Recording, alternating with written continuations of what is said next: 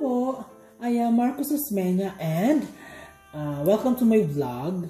Now, I decided to create this vlog po kasi meron kasi akong nabasang isang true crime story and parang gusto ko siyang i-share sa inyo, no? And at the same time is mag-makeup ako para meron naman akong ginagawa, no? Habang nag-story sa inyo. And warning lang din po na medyo sensitive po ang story na ito and medyo nakakadiri, kaya kung sensitive po kayo, it's okay na huwag nyo na lang pong panoorin ito. Okay? So let's start. Ang story po na ito is about Tim Mclean. Okay? Tim Mclean is lalaki and he's born on October 3, 1985 sa Winnipeg, Canada, sa isang maliit na lugar. Ang tawag ay Elie, Manitoba. Elie, Manitoba. Now, ang lugar na ito is very simple lang, no? Maliit na lugar. Parang siguro the time mga around 1985, 86 to 2000, 1990, walang internet. Ano lang, TV lang, radio, ganon. So, very simple lang ang life doon. Siguro ang pinagkakaabalahan lang nila is fishing, farming, ganon. So, very, very simple lang ang life doon. Now, si Tim is a very outgoing person, no? Bubbly ang kanyang personality, mahilig siya sa halubilo. Ganun ang personality ni Tim Mclean. Okay? Sometimes, yung pag pumupunta sila sa mga gatherings, kahit wala siyang kilala doon, nagagawa niyang makipagkaibigan sa mga taong hindi niya kilala. Ganun siya approachable na tao. No, nakakaingit, di ba?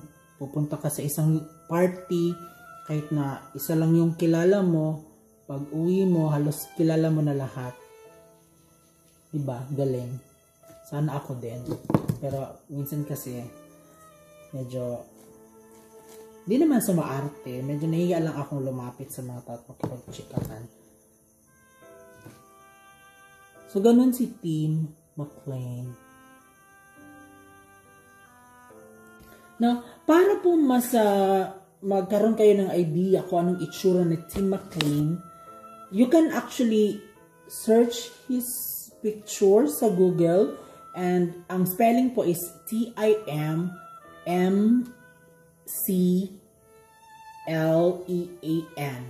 Tim Mclean. Yun po. Lalaki po siya. Okay? Now, one day, yung friend niya po, yung best friend niya, na hindi na mention yung name, is sinabihan siya or in-invite siya na pumunta sa isang lugar. Sabi ng friend niya na mag-pack ng bag, dala ng mga gamit, mga damit, good for mga 1 week. Kasi parang medyo matatagalan ang uwi nila. Okay, now, yun palang pupuntahan nila is a job opportunity. Now, ang job opportunity na ito is trabaho sa isang carnival. Okay, alam naman natin yung carnival, di ba? So, yung carnival is palipat-lipat sila ng lugar. Ang magiging trabaho ni Tim sa carnival is ano-ano lang, kahit ano-ano lang, like bababantay ng booth, yung may mga baril-barilan, yung may mga itsa-itsang something, yung piso-piso. I don't know. Hindi ko alam ginagawa ng mga carnival sa Canada. Kasi dito sa atin yung mga itsa-itsang piso, may mga ruleta, may mga rides. Diba? Sila yung magbabantay doon. Ang trabahong ito is ano lang, temporary lang to na trabaho. Hindi ito yung pangmatagalang trabaho talaga. But, kahit na ganun siya, magandang trabaho siya, no? Maganda ang kita, tapos nakaka-travel ka, and then you meet people, di ba? Gusto kasi ni Tim yung mga tao na makihalubilo sa mga tao. Ganun si Tim, ganun ang personalidad niya. Now, although summer job lang ito, but still, maganda pa rin opportunity, no? Ang trabaho to. Kaya gustong-gusto ito ni Tim. Now, nagka-girlfriend si Tim habang nagtatrabaho siya. Ang pangalan ng girlfriend niya is Colleen. Now, etong si Colleen is friend niya ito way back pa nung grade 1 pa sila. No? Ganun katagal na ang friendship nila. Pero, after nang mag-high school na sila is medyo separate ways na si Tim tsaka si Colleen. Now, 2008, nagkita ulit si Colleen at tsaka si Tim. Okay, kasi etong si Colleen is nakasal kasi ito pero na-divorce din. Now, si Colleen meron na siyang 2 anak dun sa ex-husband niya. Now,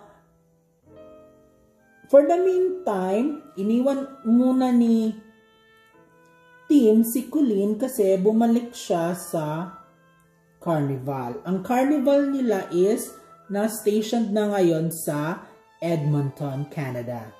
Now, after sa Edmonton, lilipat na naman ang kanilang carnival sa Regina, Canada. Okay?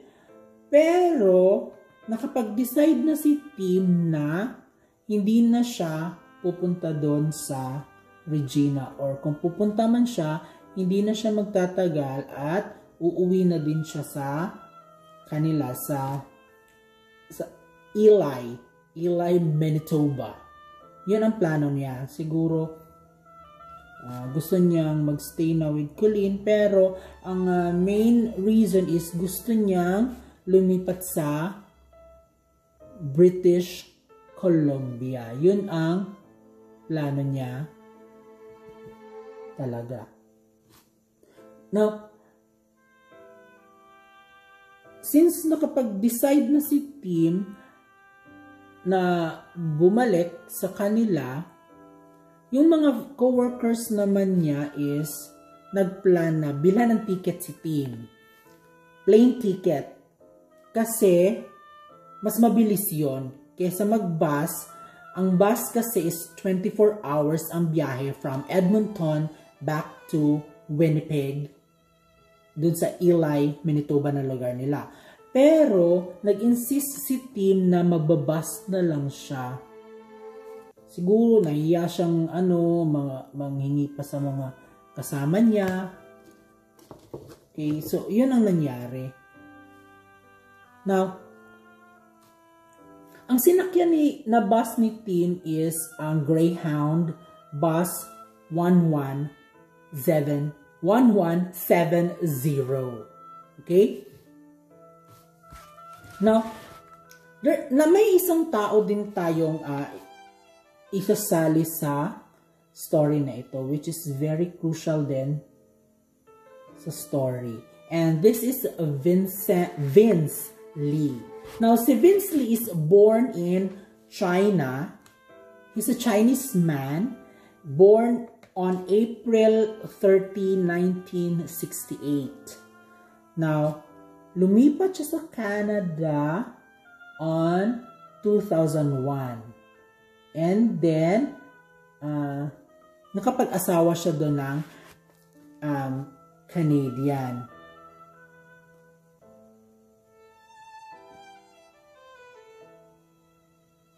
Now, before siya nakapag-asawa ng Canadian is, nakapag-aral muna siya doon sa college and natapos niya ang computer programming. So, may degree siya na computer programming. Pagkatapos niya mag-aral is, nakapagtrabaho si Vince sa isang simbahan. Now, according sa kanyang employer, is mabait naman si Vince, madaling pakisamaan, and medyo happy siya na may trabaho siya kasi sa totoo lang, medyo nahihirapan talaga si Vince na maghanap ng trabaho. So, happy siya and committed naman siya dun sa trabaho niya sa church. Okay? Now, meron lang isang problema ang employer niya. Kasi, medyo mahirap intindihin si Vince sa pagsasalita kasi hindi siya masyadong marunong mag-Canadian. Alam ko kasi sa Canada it's French. Tapos si Vince is Chinese. So medyo may language barrier, no? Hindi sila magkaintindihan ni Vince tsaka yung mga co-workers niya. Yun yung pinaka-problema doon. Okay? Now, medyo na-frustrate silang lahat. Ang boss niya, pati si Vince, na-frustrate sila sa isa't isa kasi hindi sila magkaintindihan. Pero so far naman, wala namang violent na reaction or violent na actions na ginagawa si Vince. Yun lang, medyo depressing lang kasi hindi sila magkaintindihan. Okay? Now, 2005, siguro na fired siya doon or umalis siya sa simbahan. 2005, nagtrabaho naman siya as a forklift operator. Ito yung sinasakyan, di ba? Tapos, nagkakarga ng mga kung ano-ano, paakyat, ganon sa pier or sa mga bodega. Yun yung naging next na trabaho niya.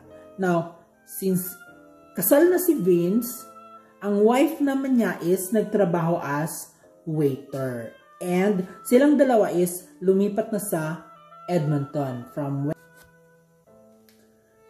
Now, etong si Vince is may napakarami niyang trabaho na pinasukan. Sabay-sabay yata, I don't know. Hindi ko na basa masyado. Now, nagtrabaho siya sa Walmart, nagtrabaho din siya sa fast food, siguro McDonald's, KFC, yung mga ganon, tsaka nag-delivery boy din siya. Iba-ibang jobs. Now, ito, ang mas nakaka-frustrate kay Vince is hindi niya magamit yung pinag-aralan niya na computer programming. Walang gustong mag-hire sa kanya. Kasi nga siguro, mahirap siyang intindihin. Hindi siya nakakapagsalita ng language doon sa Canada. Yun ang medyo reason or yun ang main reason bakit hindi siya makahanap ng trabahong related sa course niya. Ganon. Dahil siguro hindi makahanap ng work si team na related dun sa course niya, medyo nadidepress na siya. Di ba, alam naman natin sa States or maybe sa Canada, meron silang mga in-house na mga psychiatrist, di ba, sa kanilang office. So siguro, nagpa-consult si team and na-found out na meron siyang schizophrenia. Okay? Na-diagnose siya na may schizophrenia pero hindi ito nagamot.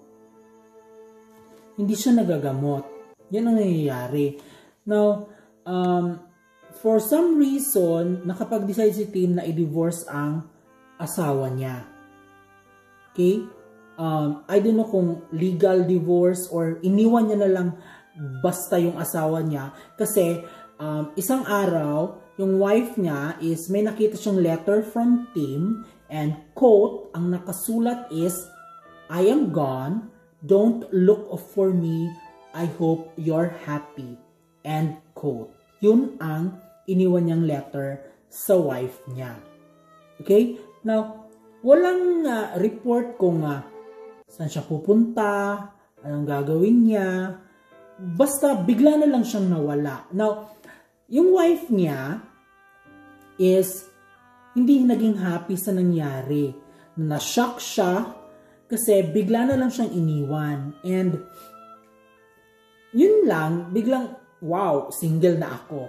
Ganun ang naging reaction. Pero nalungkot talaga yung asawa ni Vince kasi iniwan siya. bigla na lang siyang iniwan, basta-basta. Sumakay si Vince ng bus, Greyhound bus, to Winnipeg. From Edmonton to Winnipeg. Pasensya na. Ano itong lumilipad? Meron kasi akong highlighter. So, sumakay si Vince ng bus from Edmonton to Winnipeg. Tapos, 6 p.m., bumaba siya sa Erickson, Manitoba. No, bumaba siya doon. May dala-dala siyang 3 luggage. And nagstay siya overnight sa isang bench malapit sa isang grocery store. Na ang grocery store na ito is malapit naman sa bus stop kasi gusto niyang sumakay ulit ng bus. Yun ang plano niya. Now, according sa mga witness, si Vince is nakaupo lang, nakaganon, and nakadilat yung mata ganyan. Okay? So, medyo weird, di ba? Na naalala ito ng mga witness kasi weird talaga. Sino bang nakaupong ganyan tapos nakadilat ang mata? Emotionless. Di ba? Pag nakita mo yun parang bye. Nakita nila si Vince 3 a.m. Di ba madilim pa? Tapos nakaganon ka. Diba nakakatakot yun? Like, bye talaga. Diba? Habang nandun si Vince, siguro, maghalaw din siya paminsan-minsan and na-realize niya, wala siyang pera. So, ang ginawa niya, binenta niya yung 3 luggage niya. Ang laman nun is, meron siyang computers, mga computer stuff, siguro kung ano-ano na lang laman ng luggage niya, binenta niya yon and luckily nabenta naman, so nagkapera siya. Okay? Now, 6:55 p.m. So, medyo matagal-tagal siya nagstay doon from 3 a.m. up to 6:55 p.m. The next day, may dumating na bus. Na eto yung bus na Greyhound na sinasakyan ni Team Mclean. Okay? Tumigil yung bus doon, nag-bus stop, nag-break ang driver, siguro nag-coffee, kumain, yung mga ibang pasahero, nag-smoke break, tapos nag-unat-unat kasi, of course, 24 hours na biyahe yun, di ba? So, ganun ang nangyayari. Now, si Vince, pagkakita niya ng bus is, sumakay siya. Sumakay siya sa bus. Now, etong si Vince is matangkad, no? Matangkad na tao and nasa mga 40 years old na siya at this time. Okay? Now, nung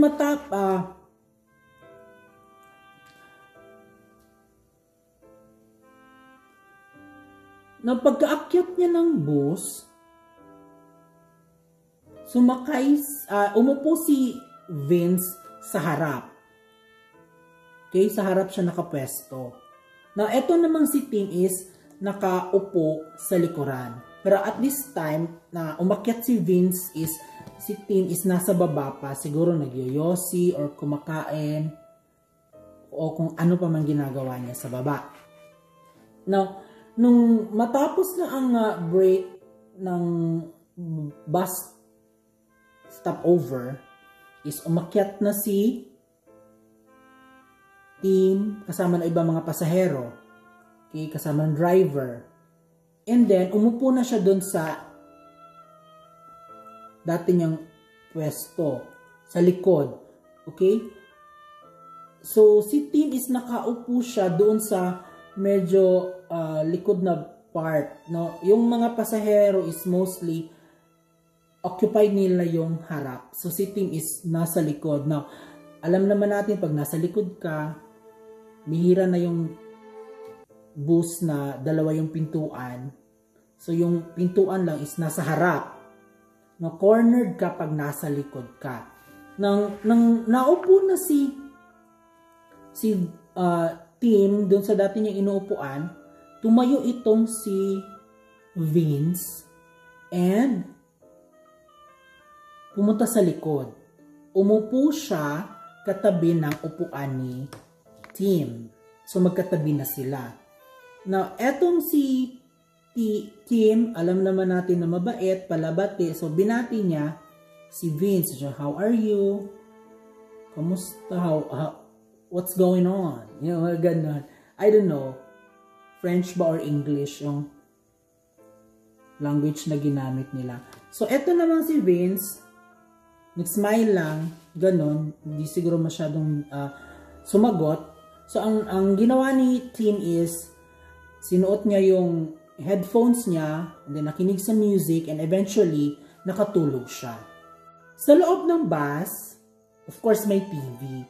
Sa TV, pinapalabas ang Return of Zorro. So, yung ibang pasahero nanonood, yung iba, nagbabasa ng libro, yung iba naman natutulog. So, kanya-kanyang buhay sila doon sa loob ng bus. Now, 8:30 p.m., nagulat na lang ang lahat kasi may sumigaw sa likod ng bus. Yung sigaw talaga na nakakatakot na sigaw. Nang lumingon sila sa likod, nakita nila si Vince na may hawak-hawak na kutsilyo at tinataga, sinasaksak si Tim sa leeg at sa dibdib. Na of course, sinasaksak si Tim pero lumalaban din siya. Sinubukan niyang lumaban. Pero siguro hindi niya kaya si Vince kasi si Vince is malaking tao. Malaking tao din siya kahit Chinese siya. Diba, minsan pag Chinese maliliit, pero itong si Tim is malaking mama.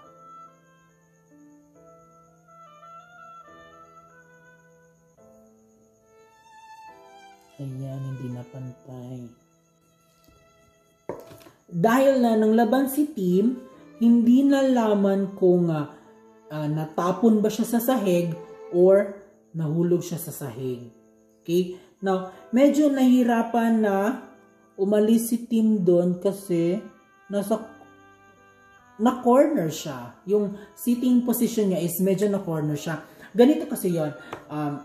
Ito si Tim, tapos si Vince, tapos ito yung window, glass window, tapos aisle. So, medyo mahirap sa kanya na umalis, no? Na-corner siya. Now, ang bus driver na si Bruce is sinubukan niyang tumulong. Sinabihan niya na tumigil na si Vince sa anumang ginagawa niya kay Tim, sa pagsaksak, kung ano pa man ang ginagawa niya, tumigil na siya. No, pero si Vince kasi is parang walang naririnig. So, na-realize ng driver na si Bruce na parang hindi naman siya pinapansin ni Vince. So, ang ginawa niya is, tinigil niya yung bus, tapos pinababa niya lahat ng mga pasahero sa gilid ng kalsada. Pero si Bruce, hindi siya lumabas. Sinubukan pa rin niyang patigilin si Vince sa pagpatay kay Tim. Dahil sa pagsubok ni Bruce na tulungan si Tim, no, pinapatigil niya si Vince sa ginagawa niya kay Tim, nabaling yung atensyon ni Vince kay Bruce. So, kinuha ni Vince yung kutsilyo, tapos sumugod siya kay Bruce. Now, nang napansin ni Bruce na sumusugod si Vince sa kanya, sabi niya, no, ayaw niya madamay, ayaw niya mamatay. So, ang ginawa niya is, bumaba na lang siya, iniwan niya si Tim doon sa loob ng bus at saka si Vince. And then, sinirado nila yung pintuan and naghanap sila ng paraan na mabarricade or yung masirado yung pintuan sa labas. Kasi para hindi din makatakas or makalabas si Vince. Okay?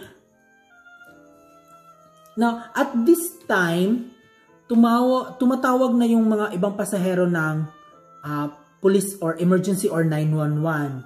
Okay? Kahit iniwan ni Bruce and ng mga pasahero si Tim sa loob, sinusubukan pa rin nilang silipin kung kumusta na ang kalagayan ni Tim sa loob. Now, after a few minutes, siguro dahil yung ibang pasahero kumakaway-kaway na dun sa mga dumaraan na mga truck, may tumigil na truck. And lumabas ang driver. Ang pangalan ng driver is Chris.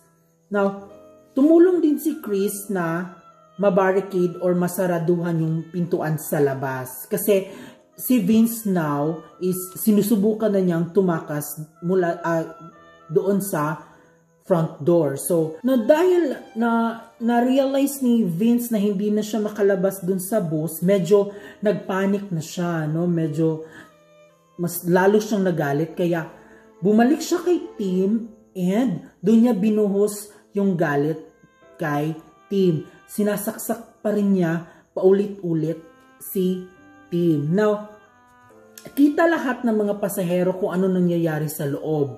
Kasi maliwanag, may ilaw, and then alam naman natin yung bus, di ba, na pag glass, lahat aircon, glass. So, kita mo kung ano nangyayari pa rin dun sa loob. Di ba? Now, may dumaan na bus. Same bus ito, Greyhound. And tumigil, nakiusyoso ang driver nito kasi, of course, ba't sila natigil doon? Now, ang name ng bus driver is Bernie. Now, si Bernie is sinubukan niyang pumasok sa loob and gaya ng ginawa ni Bruce is patigilin si Vince sa pagpatay kay Tim. Ito namang si Vince is nag-reply lang siya.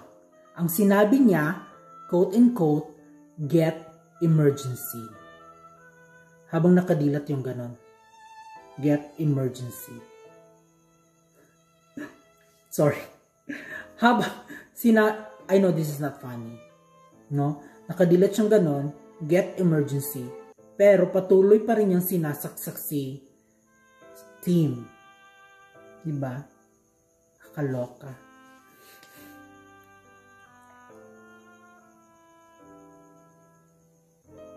Now, etong si Bernie, although nasa loob siya ng bus, nakatingin lang siya kay Vince. Umiiwas siya ng tingin kay Tim. Siguro, medyo, naalam na niya kung anong itsura ni Tim, no? Medyo, baka nandidiri siya, or natatakot siya na pag lumingon siya kay Tim, baka mabaliw din siya kung ano yung makita niya. So, iniiwas na yung mata niya kay Tim. Now, this part, medyo warning lang kasi medyo kadiri na ang part na ito. Although, iniiwas ni Bernie tingin niya kay Tim, in whatever reason is napalingon pa rin siya kay Tim. Now, ang nakita ni Bernie is parang kinakatay niya si Tim. Yes, no? So warning lang, medyo kadiri na itong part na ito. Kung sensitive po kayo sa mga ganyang bagay, pwede na po kayong umalis. Okay, walang problema po sa akin. Now, this point, nung napatingin si driver Bernie kay Tim, is yun nga, kinakatay na ito ni Vince. And pinupugutan na ni Vince ng ulo si Tim. Kawawa naman si Tim. Pinupugutan na siya ng ulo ni Vince.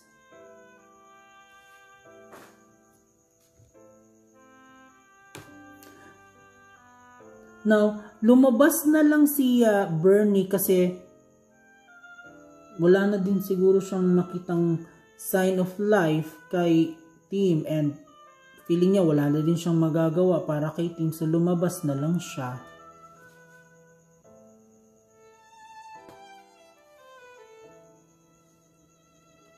Nung pagkababa ni driver Bernie, is kinausap niya si driver Bruce na patayin ang power ng bus, yung mga ilaw, lahat, para hindi ma-drive ni Vince yung bus, kasi baka kaya niya paandarin yung bus and then ayun, sumibat siya. Yun ang ginawa nila. At this time, inaantay pa rin nila yung police assistant. Siguro dahil medyo nasa masukal na lugar sila, malayo sa city, kaya parang medyo natatagalan yung dating ng police assistance ng 911 or kung ano pa man meron sila doon. Hirap magkilay pag nagsasalita.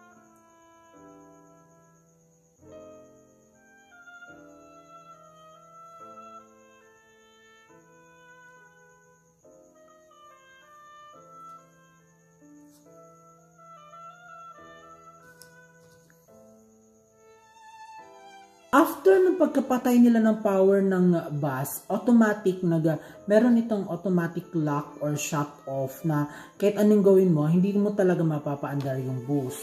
Ito namang si Vince, sinubukan niyang paandarin yung bus. Now, nang na-realize niya na hindi niya na mapaandar yung bus, mas lalo siyang na-frustrate, mas lalo siyang nag-panic. And again, binalikan na naman niya si Vince and si Tim, and doon na naman binubuhos ni Vince yung galit niya kay Tim. Lalo niya itong kinakatay, lalo niya itong hindi ko alam kung anong ginagawa. Basta nakakatakot yung ginagawa niya kay Tim. Lahat ng galit niya, binubuhos niya lahat kay Tim. Kawawa naman si Tim. Who would have thought na mangyayari sa kanya yan nung araw na yon? 9 p.m. dumating ang police assistance. Now, yung mga police, medyo may idea na kasi sila kung ano nangyayari doon. So, heavily armed na sila. And, sinubukan nilang makipag-negotiate kay Vince. Ayaw nilang saktan yung ayaw nilang saktan, di ba? Usually, pag sa atin, dito sa Pilipinas, usually binabaril. Hindi ko alam. Pero, di ba binabaril naman ng diretsyo ng ganon? Diyos ko po. Pero ang babait nila dun sa Canada, hindi nila inatake si Vince, but instead, nakipag-negotiate pa sila na itapon ang kutsilyo and sumama na mahinahon. But, of course, hindi nakipag-cooperate si Vince. And, yung mga sagot niya is hindi maintindihan. Parang, iba-iba yung sagot niya. Mix of words, emotions, and so much more. Hindi maintindihan yung sinasabi ni Vince. Ang naintindihan lang nila is, quote and quote, I want to stay in this bus forever. Yun lang ang maliwanag na sinabi ni Vince sa kanila.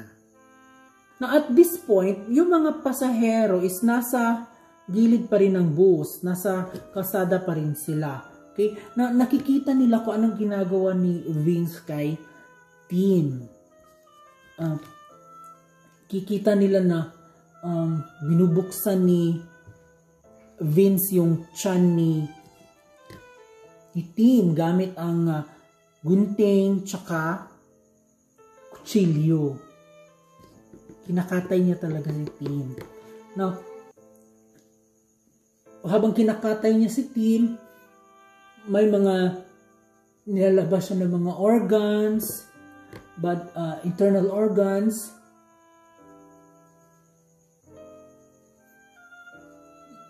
At mga body parts. Now, parang etong si Vince naman is parang nagsho-show. No, aangat niya yung laman loob ni Tim. Tapos aamuyin niya, ganun. Aamuyin. Tapos kakainin. Yun ang ginagawa ni Vince. Parang nabaliw na talaga si Vince doon sa loob ng bus. May pagkakataon din na dinidilaan niya yung dugo sa kutsilyo, yung dugo sa kamay niya. Parang nagsho-show talaga si Vince doon sa loob ng bus. Now, sometimes din, tumatayo si Vince, tapos naglalakad siya pabalik-balik sa aisle. May mga dala-dala siyang body parts, tapos ginaganon niya, pinapakita niya sa mga tao before niya ilagay sa garbage bag. Now, parang yung huling ginawa niya is inangat din, binitbit niya yung putol na ulo ni Vince, ni Tim, tapos parang sinasayaw niya sa loob ng bus. Ganun na kalala ang ginagawa ni Vince kay Tim. Yung putol na ulo ni Tim is sinasayaw niya. Now, yung mga pasahero, talagang ano na sila? Nababaliw na din sila. Pero alam mo yung parang nandidiri sila, pero gusto pa rin nilang tignan kung anong ginagawa ni Vince. Yung gano'n na, curious pa rin sila kung ano yung ginagawa ni Vince sa katawan ni Tim doon sa loob ng bus. Gano'n ang mga nangyayari. Now, 10 p.m., ang mga pasahero is inalis na doon sa crime scene and dinala na sila sa police station for questioning. Yung police station, ang tawag nila doon is Brandon Detachment. Doon sila dinala for questioning, for further investigation regarding sa nangyayaring ang gulo. Pero si Vince at si Tim, nandun pa rin sila naiwan sa loob ng bus. Hindi pa rin sila nalalabas doon. Now, 1:20 a.m., July 31, binasag ni Vince yung glass window sa likod ng bus, and then tinapon niya dun yung kutsilyo, yung gunting, yung mga murder weapons na ginamit niya. Tinapon niya sa labas, and then sinubukan niyang tumakas, pero hindi siya nagtagumpay. And at this point, dito na din nahuli siya ng mga pulis kasi wala na siyang murder weapon. So madali na lang sa mga pulis na arestuhin siya at i-handcuff siya. So 1:20 a.m. nahuli si Vince, pero yung mga Canadian napakabait. Ang ginamit nilang panghuli is yung taser, yung pangkuryente, yung gagad. Pag ginanon ka, sigurado kuryente ang labas mo. Yun lang ang ginamit nila kay Vince. Ibang klase ang Canada, ang bait. In fairness sa mga tao doon. Nung nailabas na ng mga pulis si Tim, hinalugog ng mga pulis yung loob ng bus. And nagulat sila kasi napakaraming trash bags na nandun. Yung trash bag na itim, ang dami. And then nung binuksan nila, nandun lahat yung mga body parts ni Tim.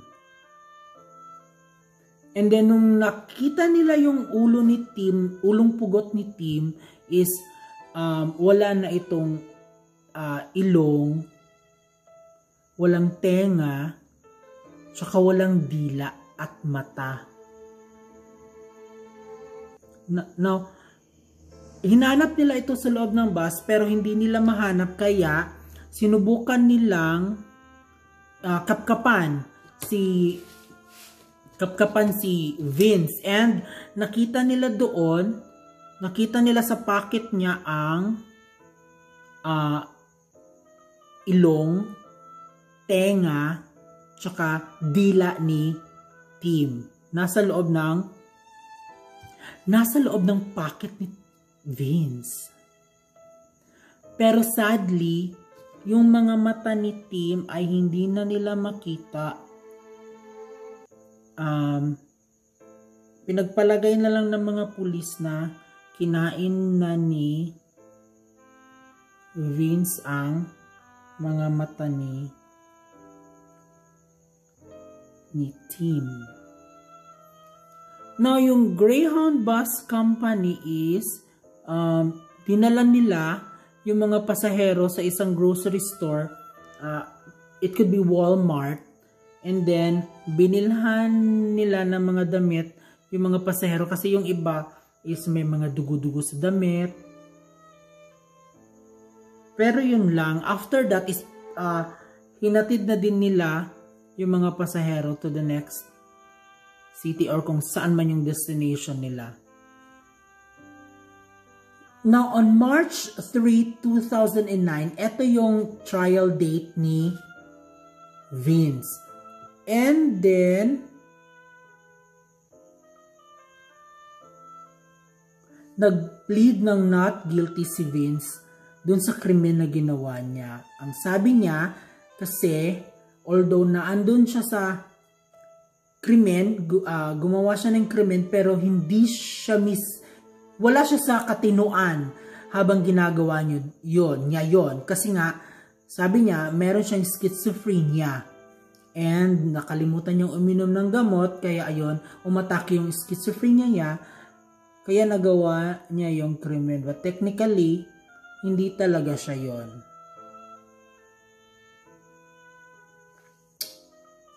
Diba? Hindi daw siya yon. Ito yung story ni Vince kung bakit niya napatay si Tim. During dun sa bus stop na nag-break yung driver, smoke break yung mga pasahero or what, may bumulong kay Vince, may boses. Ang sabi niya is galing daw kay God yon. Dadamay pa si God. Ang sabi ng boses is dapat mapatay niya si Tim or else siya ang mamamatay agad-agad.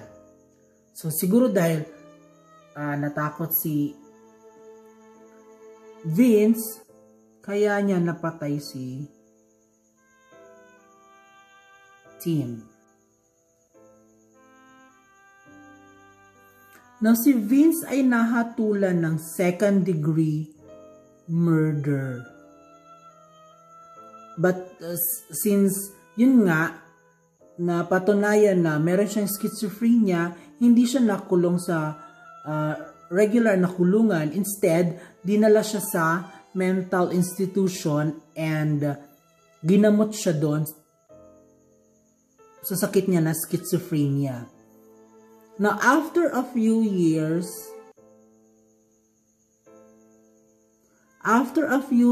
is gumaling na si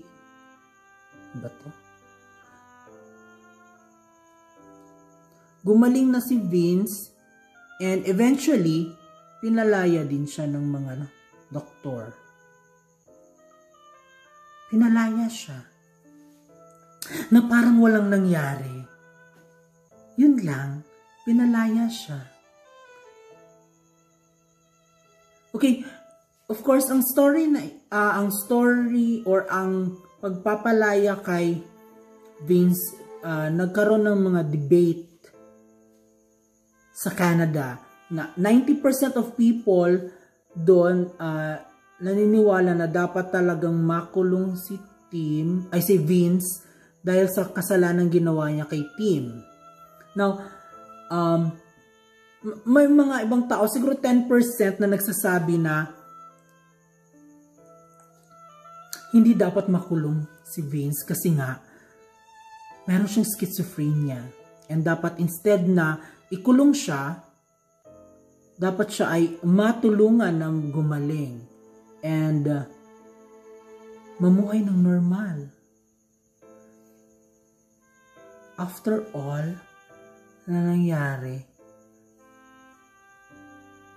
diba? Well, Canada talaga is known to help people instead of persecute people, no? So kung as much as possible na matulungan nila yung mga citizen nila, tutulungan nila yung mga citizen nila. Pero nakakalungkot lang. Kasi dahil doon sa sakit niya is may nagwis ng buhay. Nakalungkot. Nakalungkot para kay Tim na inosente, walang kamalay-malay, and then ayun, namatay na lang. Hindi man lang nabigyan ng katarungan.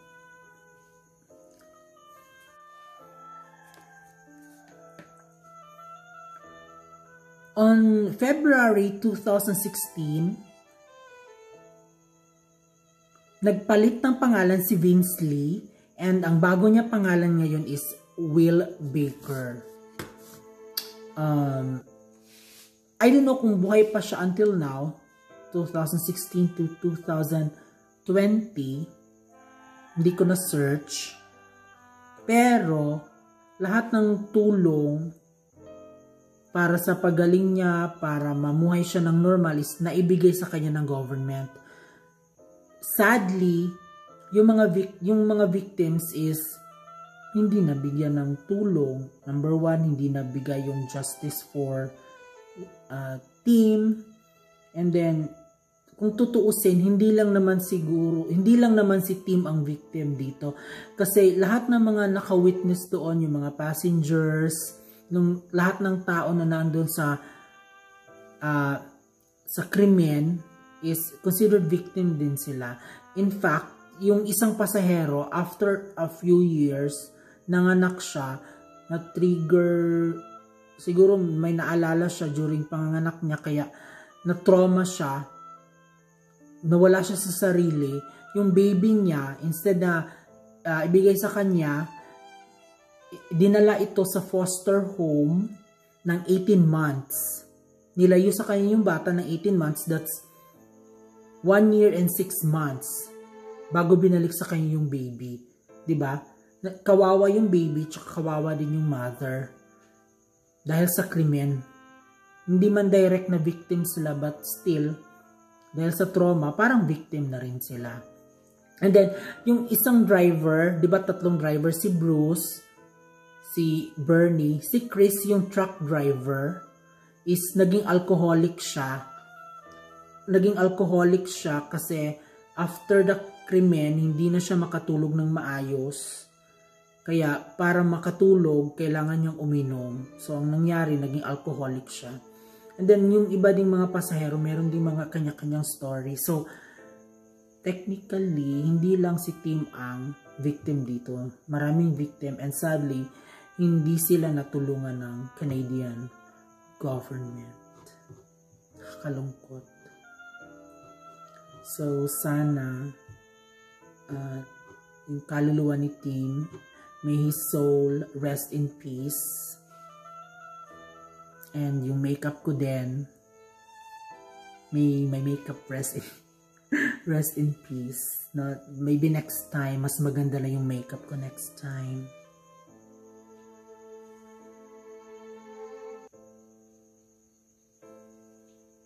So, hanggang dito na lang. Thank you for watching and see you on my next true crime story. Bye-bye.